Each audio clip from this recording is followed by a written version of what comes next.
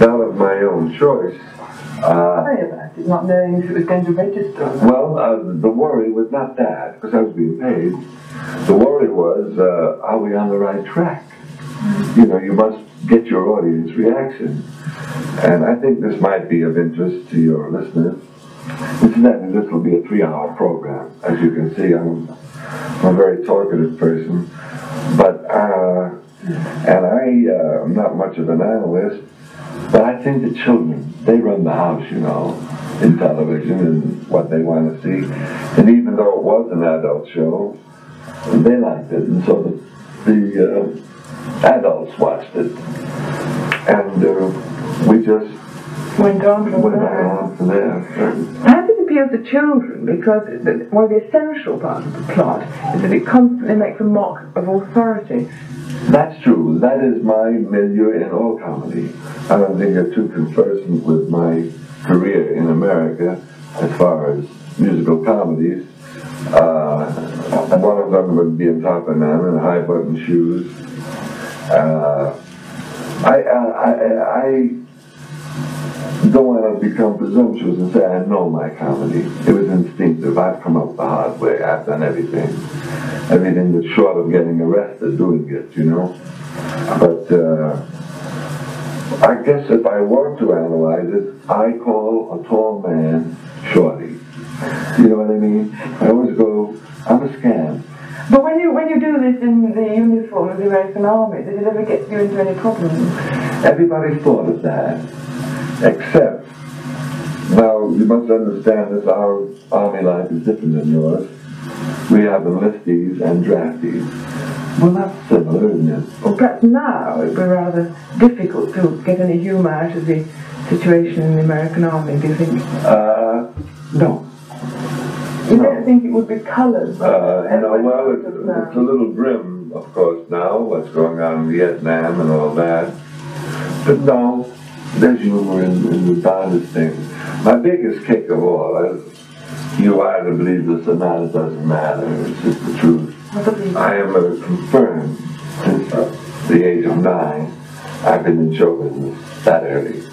I am a tremendous Anglophile. I love anything British.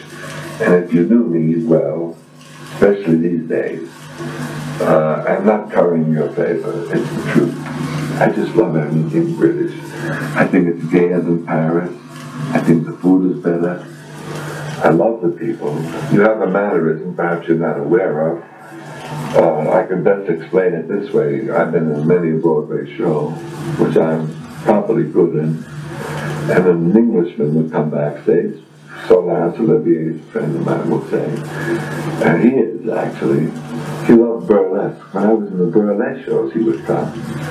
And an Englishman comes backstage and sees your show and says, you were jolly good. And he drops it at that, and that's fine. Then the American performer will come back and say, gee, I thought you were great in this show, and I said, thank you very much. I don't tell this to everybody. You really were great. I appreciate it, thank you. Look, I've seen a lot of shows. I don't tell people. And it winds up with me telling them, go drop dead, you know. An Englishman, it's your very manner which made you survive your terrible time during the Blitz. I'm stuck on him. Now, I know it was tremendous interest in cricket, which is rather unusual for an American. How did it all begin? I'm a Lord Taverner, if you have time. Would you care to hear about that? We have time. I came here, and I did a personal appearance on BBC, which paid for my whole trip, you know, the Bilko series. And there was a wonderful chap named Ronnie Waldman assigned to me to show me around. And I kept saying, Ronnie, I'd like to see a cricket match. And he avoided me because he's a Lord Taverner and he loves cricket. And he was quite annoyed that the average American thinks it's a bloody dull game, you know. And he didn't want to dislike me. So he found excuses to avoid taking me. Until one day I nailed him with it. I said, here's the paper, they're at Lord's. They're playing India. And if you don't take me, I'll go by myself. So he did. We were there, and there was a broadcasting booth above us, open window, and this chap was, I wish I could think of his name, he was broadcasting it in the typical British manner, you know. And I don't say this derogatorily, but it's pretty matter of fact. And typically British again, the best batsman on the Indian team had fractured 2 ribs. I think his name was Krishna, unless I'm wrong. I'm taking a stab at his name. And typically British, the bowler was bowling away from his hurt ribs. In America, the first ball thrown would be right at his ribs, you know, at his weakness. But anyway, I was watching it, quite interested in it. Now they took the cameras away, as you do here. You go to Ascot, cover all the things. And the British broadcasters came back and sat with us for a moment. And in all truth, I could sense an anti-American aversion from him. He got an American slang in, he kind of a little dig. He said, what do you think about dull little games? And I said, the only thing dull about this game is you. And he thought that was rather rude. And he said, what do you mean? I said, is this a big match? He said, yes. I said, well, you've been broadcasting it like it's a tea party. I said, let me show you how an American broadcaster would have done it. Kidding him, of course. He said, my God. He said, would you do it on the BBC? I said, sure. So he called the station, and they got the camera back. I guess they hooked it up back. And he said, he announced, we have a famous sergeant major here who will now broadcast the cricket match as seen through the eyes of an American. Well, I did it like our American sportsmen do, our broadcasters do. I yelled at every move. And then deep, there's a good one! It's gone way to the wall. Well, the Lord Taverners looked in there, furious. But they saw it was me, these elderly gentlemen. And I said, well, sir, it's Bilko, he's nuts. You know, it's all right. They forgave walking. It's a great man's city to walk in. And around Piccadilly, no, in those days, I didn't mean to sneak that in. But shopping and everything. And I walk, and the cabbies and the people on the streets. I was a national hero for a half an hour. Jolly good, they would yell. First time I enjoyed the cricket on the telly. Very good, you know. So I'm back at my hotel, and a couple of days later we were leaving, going back to America, and I do everything British. I came on boat Elizabeth, you know, on the boat. And you keep referring to something you call typically British. Can you define it? For instance, there are staff here. Your audience knows that these things are not done out of the air. There's a staff of people here photographing them. In America, you know, Morgan, it cost me all around. You know, and it's, hey, now wait a minute, this ain't gonna light so well. Can't we get, that's a lousy door, you know? So, these chaps came in here. That's what I call typically British. You're working on a film over here. Do you find work? I haven't finished my cricket story. Oh. How dare you? After all, that's how you lost India. Well, anyway, I got a call at the hotel. And he said, Mr. Silvers, are you in your room? I said, well, I'm not in the lobby. He said, well, this is Lord Taverner, so-and-so. You've been made an honorary Lord Taverner. I don't know what he's talking about. I swear to you. I said, thank you. He says, we'll be over with the tie and the book. Will you be in your room? I said, yes. I came, and with an armed guard. First of all, the tie is not important. I mean, as far as value, I still have it home. I should have brought it with me. It's a Lord Taverner tie.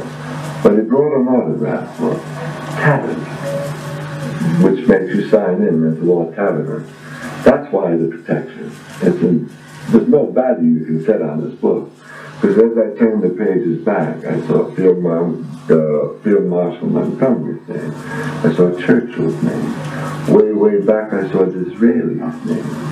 These are all Lord Taverners. And I was honored to be in that book. That's why it was guarded. That's the value. It's a real museum piece. And in sports is a great equalizer. You've been saying how much you like England and things English, things that are typically British. Will you tell me about the film test that you once made for Pride and Prejudice? Oh, you're a sneak. You did do some research. Well, Pride and Prejudice notwithstanding, you're now making a British film with a British cast and with a very particularly British sense of humour. However, playing an American. I'm not too familiar with the Carry On series as I should be. I know how popular they are, but to my knowledge, there's not been an American in one. No. And in this film, somehow or other we get involved in the Foreign Legion, and I'm an American sergeant, and I turned down in America. During the run of the Bilko series, every other week we get a call from Hollywood for me to play a sergeant in a film, and it nauseates me. You know, the lack of imagination. I've done that, you know, in Tully, see how British. But this sergeant is different. He's Bilko, only in the Foreign Legion in the early 1900s, and it's such a jolly group of people. I've met most of them. And if I can come up with some of the love already expressed, they're so delighted to have me that it startles me. Acting with a cast of British actors, does it tend to make less American or? Well, I must watch, and the director must watch. I have a sieve for an ear I'll pick up. Because of my Anglophilia that I told you about, I'll start talking like them if somebody doesn't watch me. And that would be no good. There would be no novelty to that. And so I must stay very American, as I am an American in the pictures, you see. Do you find the way of working in films very different in England from Washington? I have no way of knowing, having never done one. I know in America it's, you know, they and to separately do it. If I had my druthers, which is an expression, I would be strictly on the stage. In the stage, I'm in command, and I'm jolly good at it. But pictures, it's piecemeal. And that doesn't go for dramatic pictures, that's fine.